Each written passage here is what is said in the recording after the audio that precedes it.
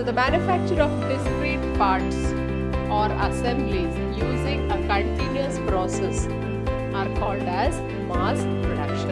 In case of continuous production, the production facilities will be arranged as per the sequence of production operations. In this continuous production, we should understand that whatever raw materials go into the making of the product, that cannot match with the final product.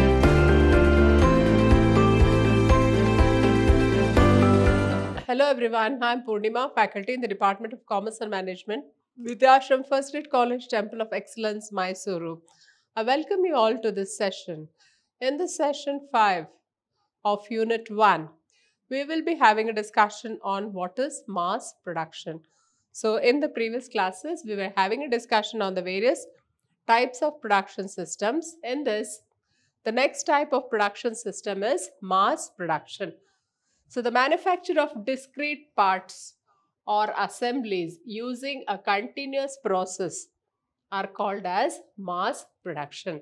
So this is nothing but a manufacture of discrete parts or assemblies. If the company is manufacturing spare parts or assemblies for a bigger manufacturing unit, then such is produced in mass production.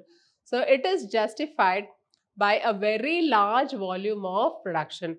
So there will be a very huge volume of production in case of mass production, and the machines are arranged in a line or a product layout. Product and process standardization exists and all outputs follow the same path. So in case of mass production, all the machinery will be arranged in a product layout and the products and processes are standardized. So whatever will be produced in mass production, it will be always in standardization and the output will also be standardized. What are the characteristics of mass production? First one is standardization of product and process sequence. So they will be using standard methods of the product and the process. Then dedicated special purpose machines having higher production capacities and output rates. So in case of mass production, the machinery will be of a very high capacity because the output also will be very high, and as a result of which, so we will have higher production capacity and higher output rates. So the output also will be in huge volume. Then the third and the most important is the large volume of products. The volume of products manufactured under mass production will be very high. Then shorter cycle time of production. Here, whatever will be produced, it will be produced within a very short period. Then lower in process inventory. So the process which undergoes here usually in mass production, it will be a very short process and perfectly balanced production lines. So the production lines, whatever is having, it will be all in perfect balance. Then the flow of materials, components and parts is continuous and without any backtracking. So whatever raw material you will be using for production, that will be a continuous flow. There will be no stoppage of the raw materials here anywhere, and the components and parts. So whatever components and parts are needed, so everything will be introduced into the system and it will be continuous without any blockages here. Then production planning and control is easy. So here in case of mass production, we should understand that the production planning and control is very easy here because you know exactly what you will be manufacturing and it will be keep on manufacturing on a very large scale. Then material handling can be completely automatic. Since you will be using the same raw material for a very large volume of products, so the material handling will be usually completely computerized. So you can make use of the machinery for material handling and there is no human element here. Next, let us understand what are the advantages of mass production. There is a higher rate of production with reduced cycle time. So the time taken between the conversion of raw material into a finished product is very short in case of mass production. Higher capacity utilization due to line balancing. So they will be utilizing the machinery for the fullest capacity so that they will be balanced, because one spare part will be in manufacturing in one machinery, the other one in the other machinery. So they have to be a balance between the two. For example, the nut and the bolt. So both have to be balanced. So that is why we need to have a higher capacity utilization. Then less skilled operators are required.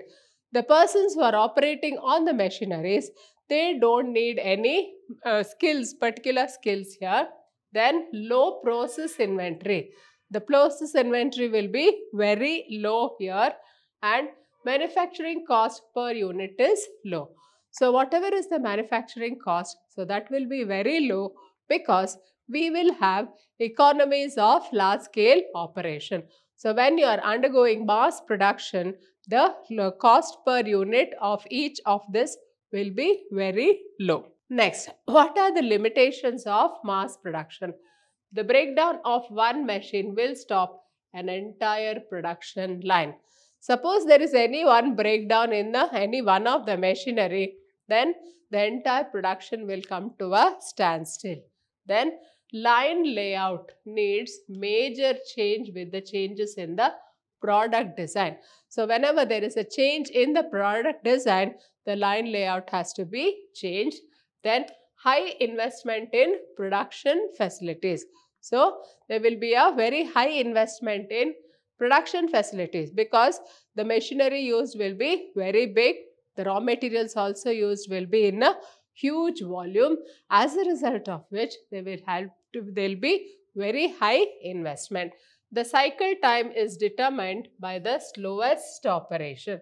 So what is the product cycle time? Product cycle time is the time duration within which the raw material gets converted into a finished product, and the cycle time is determined by the lowest operation.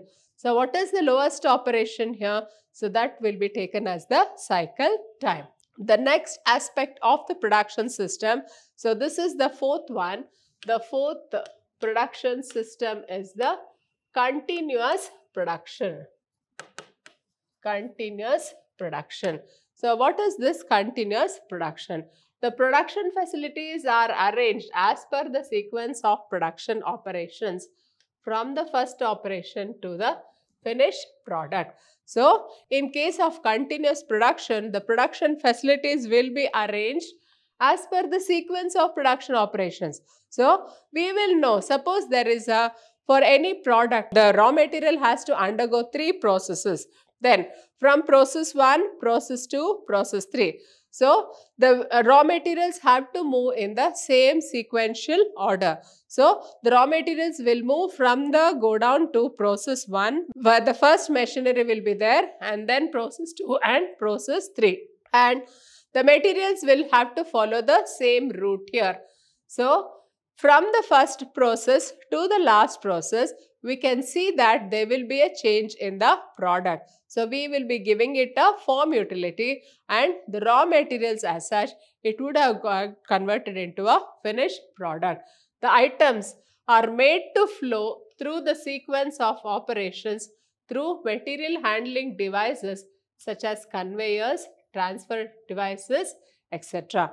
So whatever materials will be there, which will be used by the machines, so they will be made to flow through the sequence of operations. So what is the scheme of operation? The scheme of operation will have to be followed by the materials, and as such they will be using the conveyors. Conveyors means, so it will be a rotating where the materials will be moving on a table-like platform, where it will be moving from one machine to another, and the transfer devices. So all this will be automated, and there will be no human element involved at all. So this is continuous production. Next, what are the characteristics of continuous production?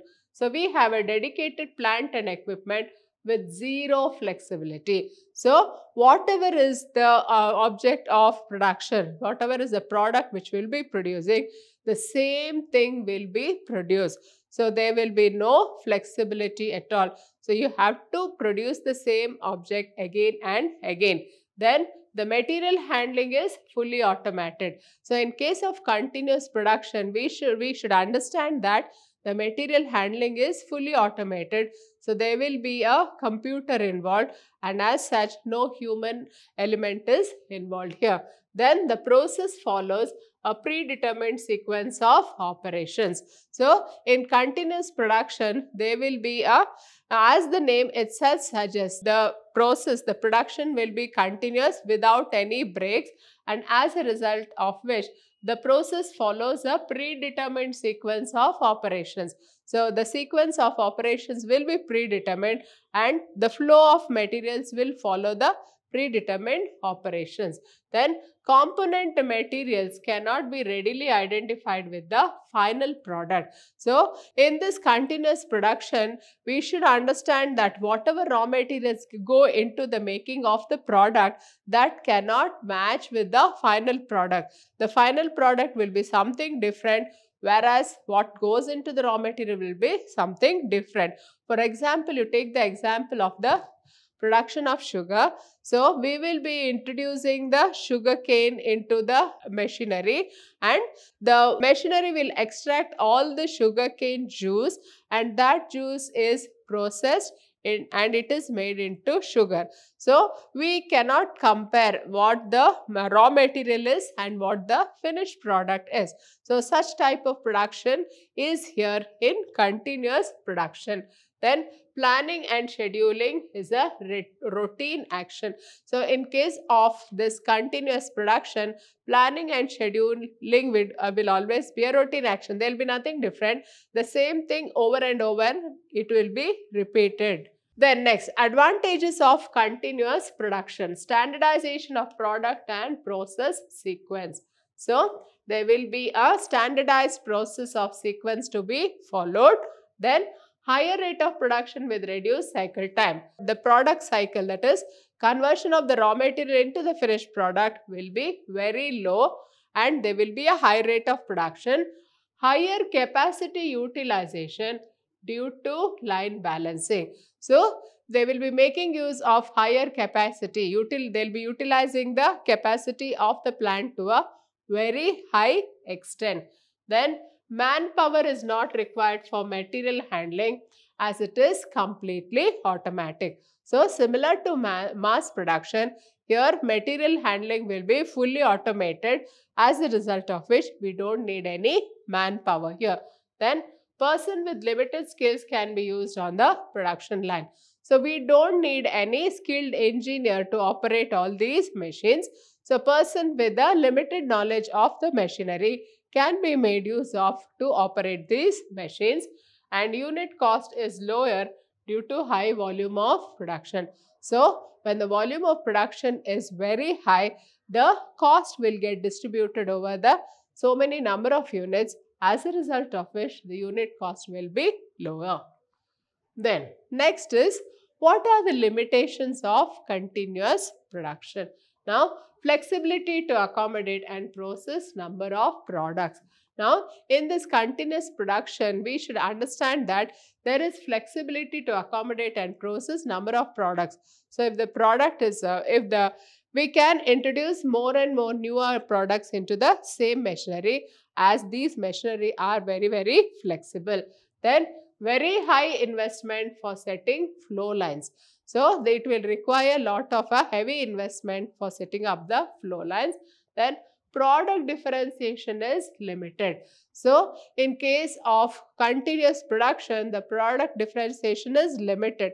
So there will be a limited number of products which will be produced here, as a result of which the product differentiation is limited.